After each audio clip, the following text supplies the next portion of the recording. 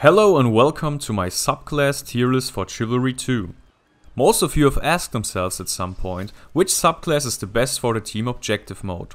In this video I will rank the subclasses from best to worst regarding the amount of score points and kills you can get, and also by the value that a certain subclass brings to the team. Alright, let us start with the best subclass for the team objective mode, the Raider. There are multiple aspects that make the Raider so good in team objective. The most important thing is the Warhorn. It is the best special ability in the game regarding the amount of score points you can get from it, and also concerning the value it brings to your team. In theory, you can heal your whole team to full HP with the Warhorn, and you can also pick up every knockdown ally nearby. If you time your Warhorn right, you can easily get over 600 score points with a single use, which is really a lot. Another aspect which makes the Raider so good is the weapons he can use. The Dane Axe, for example, is extremely good in 1v1 but also in 1vx situations. But it gets even better. The Raider can use two main weapons, so you can have the Dane Axe but also the two-handed hammer equipped, for example. This makes the Raider really versatile. You can just switch your weapon depending on the situation, and you also have a backup weapon in case you lose one or decide to throw one at your enemies. So overall, the Raider is the best class for team objective in this game, and even as a beginner you can already be at the top half of the scoreboard when you time your Warhorn correctly. Alright, now let's get to the second best class for the team objective mode, the Officer. Just like the Raider, the Officer also has the Warhorn as special ability, which makes it really easy to rack up a lot of score points. On top of that, this subclass has amazing primary weapons like the Greatsword, for example, and also really good secondary weapons and even throwing knives. The Officer is definitely a top tier class for the team objective mode, but in my opinion the Raider is just a tiny bit better because of the two main weapons he can use and the extra amount of stamina, which makes fighting 1vx a little bit easier. And although the Knight class in general has more HP than the Vanguard class, you won't notice your extra amount of HP really often, because blunt and chop weapons deal bonus damage against Knights. But overall, the Officer and the Raider subclasses are almost equal when it comes to racking up a lot of score points. Now let's get to the last top tier subclass in this game, the Poleman. The Poleman has the Bandage Kit as a special ability, which is definitely not as good as the Warhorn, but you can also get quite a few score points using it and also help your team a lot. For example, when you throw a Bandage Kit on a knockdown ally, you will revive him and almost always get 100 score points. Also, the Bandage Kit is available way faster than the Warhorn, and it is a way more reliable way of getting score points, because if you use your Warhorn right after an ally used his nearby, then you end up not getting a single score point and you won't heal or revive anybody. But the Bandage Kit is not what makes the Poleman a top tier class, it's mainly his weapons, the Spear and the Halberd.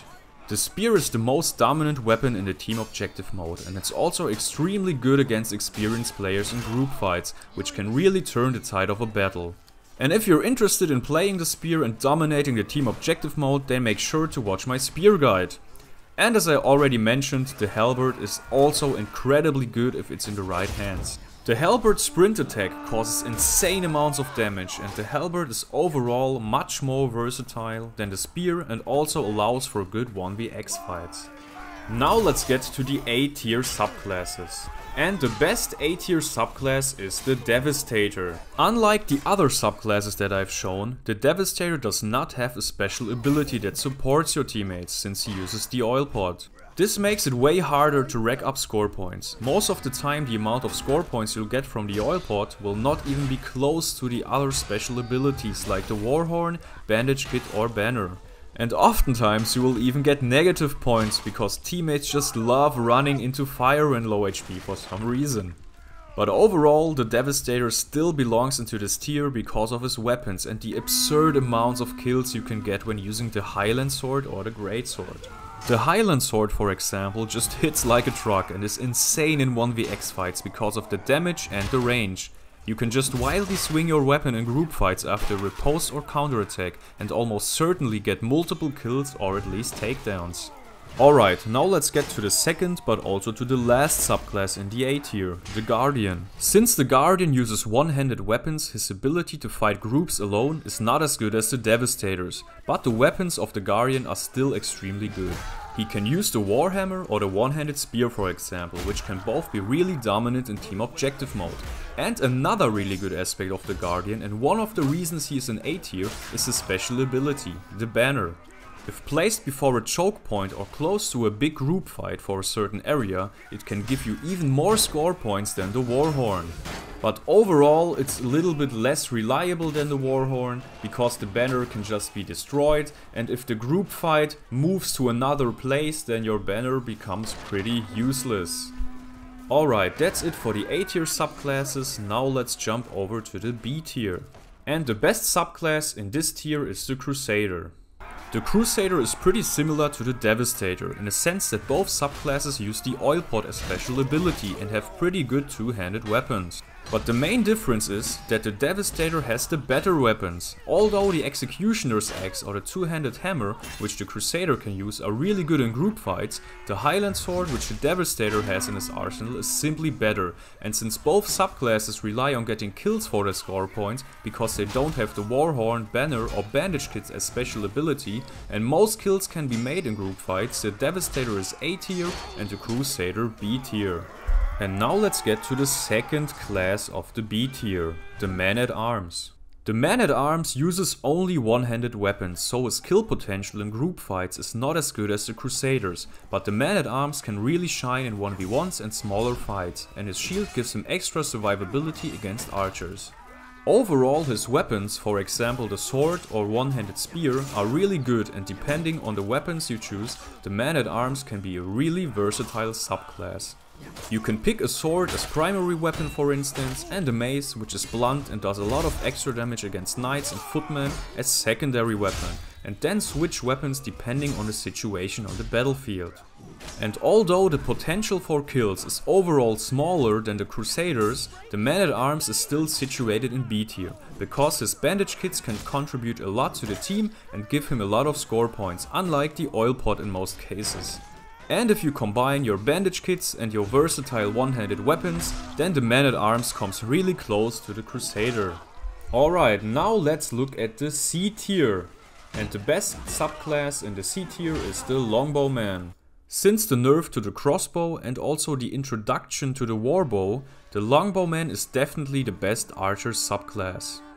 The warbow can one-hit other archers with body shots, and if you see an enemy covered in blood and hit him, you get a guaranteed kill in most cases, since the warbow does so much damage. Just one-hitting other archers alone can give you an absurd amount of kills and an insane KD ratio, especially when targeting crossbowmen, who have to stand still when reloading. And it also helps your team a lot, because you get rid of the other annoying archers.